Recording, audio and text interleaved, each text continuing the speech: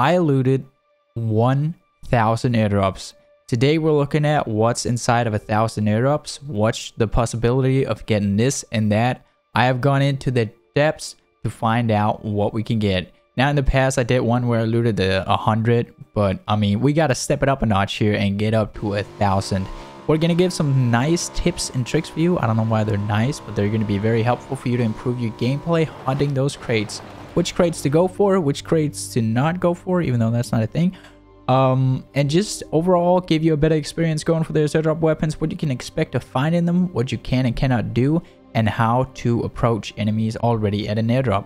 We'll take a look at all of this today. Last but not least, the video today is sponsored by PlayerUnknown's Battlegrounds. Thank you very much for sponsoring this video. Without further ado, let's roll the tips for you. I made a complete Excel sheet for you guys to explore too if you want. I'm going to add additional guides I do in the future to this Excel document too. So it'll just have different pages for what we're talking about. First off, the overall breakdown. You will always get a weapon. Obviously, there's about 43% chance of getting a heal. 20% chance of getting a ghillie suit. A backpack is around 80. Get a scope about 24 to 25, and getting one attachment is about 55. Now these numbers, do bear in mind that in order to get like the exact number, you'd have to do like 1,000,000 of them, right? But we did 1,000, and that's about as close as I'm gonna get to the actual numbers. So when we look at this, take it with a grain of salt, you know, maybe add a percent or take a percent from it. So 1,000 airdrops, that's a lot. The guns, obviously you always get a gun, but it does look like the DBS has a slightly higher chance of being in that crate. The ARM 2 looks like it. I will believe that the DBS has a higher chance just because people were complaining in the beginning that they were not getting this DBS. So maybe they bumped it up here in the early stages so people can get it, test it, and they can get feedback and improve this weapon. The ARM does have a slightly higher chance too, and I believe this is true too. I don't think I was just super lucky because everyone wants the ARM, right? So it would make sense for the ARM to have a little higher chance of being in that drop. So that's those two unique ammo classes that are having a slightly higher chance, possibly. Looking at the healing here, I almost always got a medkit or a syringe. Sometimes we got a first aid or painkillers, but medkit syringe is by far the highest chance of getting from a drop. Now, overall, again, 43% chance of getting a heal. That's not bad, especially if you go for that first drop of the game. Then you have about a 50% chance of getting a free heal on the go, right? Hopefully it's a medkit, but you never know. You seem to be getting a ghillie suit in every 5th crate you loot, and a backpack in like almost every crate. That was like all over the place. So don't worry about level 3 baggage, you will almost always get one. Now as said, there's about a 50-50 chance of getting an attachment. And breaking these down into categories, you can see that each time that you get an attachment, there's only a 6.4% chance of you getting it 15 times. That is not a lot. Now, these numbers are again a rough estimate. There are only 1,000 airdrops looted, but that is indeed a lot.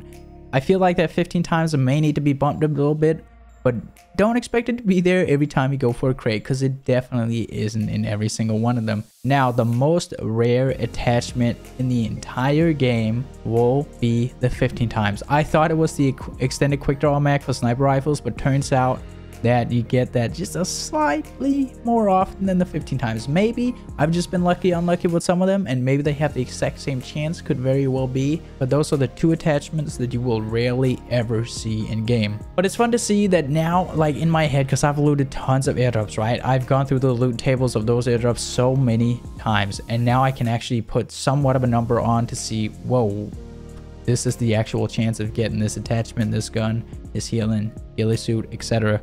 Now let's look at the ammunition. It seems like there's a slightly higher chance of you getting a smaller pack of ammo rather than a big one. The MK can come out with as little as 30 beans. That is not a lot for the MK.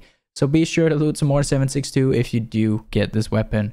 Now the DBS 30-40 rounds, that's probably most likely all you're going to be needing for this weapon if you do decide to use it. The ARM always comes out with 20 beans. The M249 100 or 200, AUG 6090, Groza 6090. The only thing here is the AUG seem to have a little higher chance of coming out with a bigger stack. Now this is only by 164 looted AUGs. So maybe we would need to loot more crates to really get a specific number in there, because I feel like there's a slightly smaller chance of you getting a higher stack of ammo. Anyways, these are the rough estimates that I came up with for the airdrops. This is what you can get. I will link this sheet in the description below. Feel free to check it out if you want. Let's get into the tips. When it comes to airdrops landing in water, there's several little small tips that will make your day easier. If you park right next to it and then hit the F key, you'll land right on top. You can stay in here and loot. So that means if you're out here in the ocean and another boat is coming your way, you can simply jump up here and mow him down. He is not going to touch your drop. So snag all your loot and be on with it. Secondly, for this tip, we'll split this sucker into two. You can also vault on top of crates. So if you're swimming all the way against same thing goes, you can now sit on top of it and shoot whoever comes your way.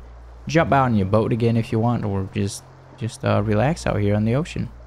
So enjoy your time. It is worth to notice that sometimes, not very often, but sometimes if you drop loot up here, it will go through the crate and land on the bottom of it. So just keep an eye out. If you're missing attachments or anything after you swap weapons, go check beneath it. So what if we roll up to an airdrop that is on top of a roof? Use your environment. Almost everything is accessible, like most roofs that you can find a way to get on top of, such as this. Vault up. You'll make a little bit of a tricky jump here, and then if you make it up, which most of the times you will now because of ledge scrapping, you can take your drop, be on your way. Bye. If it's on top of a shack too, use your car, whatever. Simply go up there, snag it. Let's say you want to loot a drop super quick. You know you want to get rid of your UMP. Take your attachments off, left alt plus right click, walk up to the airdrop and simply just spam it until you get your gear. Careful not to spam too much. And then you can take your red dot on, immediately run away, do whatever you want. It's just a simple right click spam. And the gun will replace the last one you had out, so be cautious of that. But you spam right click, you get away with everything real quick. Be sure you take your attachments off though, because you don't want to leave those behind. And there you go, you're on your way. Drops can only drop within the white zone. Yes and no. If the plane started to fly before it hit the previous zone right here, then we will have a drop possibly outside the white zone. So keep that in mind, because some people think that it can only at all times drop within the white. That is not true. It depends on when the flight takes off, or whichever way you want to say it. So that when the plane starts flying, the decision is already made beforehand of where the crate will be dropping. It is possible to pick up the airdrop with your UAC or whichever vehicle you're driving. This is easier in an open UAC or playing in third person for sure. Now you can take off. Nobody will touch your airdrop. Takes a little bit of practice, especially first person. Sometimes vehicle physics can happen too. But shit, that's part of the experience, man. Oh, I'm putting that in the video. That's too good. That means that whenever a drop lands and the parachute's gone, that thing is static. It will not move. You can't get run over. You're behind it. Nades will still kill you, but nades won't kill you if they land on this side. It is now a part of the world and will not move no matter what you do.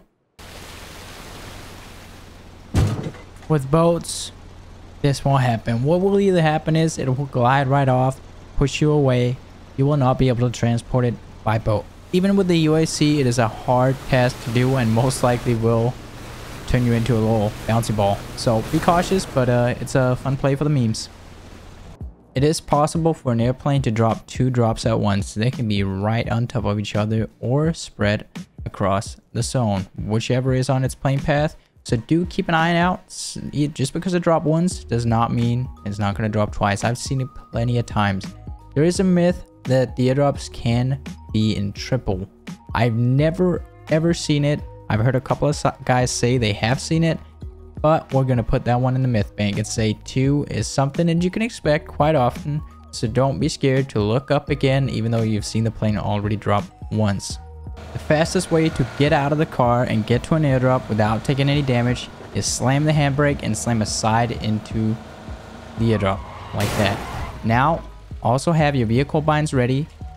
Swap seats, jump out real quick, load your drop, and be on your way. That is kind of a vehicle tip too, I guess, that you can slam that handbrake into any wall with the side and you won't take any damage. And also for a vehicle tip, now that we're talking about seats, I might as well flop that in there. Good binds for this is E and Q to swap seats. So E and Q for other passenger seats, make the last one whatever, and then W or Shift W to get in the driver's seat. That way, whenever you get in a car, I know this is off track, but whenever you get in a car, you just start driving and you'll be on your way. And it's really easy to do those drive-by shootings with these spines. Anyways, that's off topic, but there you go. Let's say we're late game and this is the drop we roll up to. There's a buggy outside park and the airdrop is right there for the taking.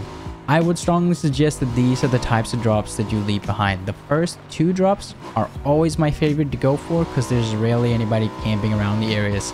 As long as you're the first one there, especially Erangel, Miramar, Vikendi, you're almost always good to go. But Sanok, be very cautious. There's almost always someone showing up to the party unless it's in the ocean. But there are drops that you shouldn't go for. And that, even me saying that, that's a lot. But such as this, where you already know there's going to be someone around. Or even if not, I would at least drop a smoke from down here and go up and check it if you absolutely have to. And on that subject is a really important one. If, as said, you want to go for that drop a smoke on it. Of course, don't walk into the open like that. You can easily drop one like this from down under. And then somewhat safely go for the drop. Now this counts in multiple situations. For the first 1 or 2 drops, I rarely ever smoke it. Only if I know there's people around, such as a drop at school, in courtyard, or anything really in Pochinki, you know. Then yeah, I'll drop a smoke and I'll go out for it. But normally, save your smokes for other things unless there's a potential danger there. Out in the open, it was all the way down there. Don't bother unless it's a late drop. Alright guys, that's it for this one. I hope you guys found something useful today. If you have any more tips that I skipped somehow, please do leave a comment with it and I will heart it for other people to see. Hope you guys enjoyed it. I hope you have a wonderful day. Peace.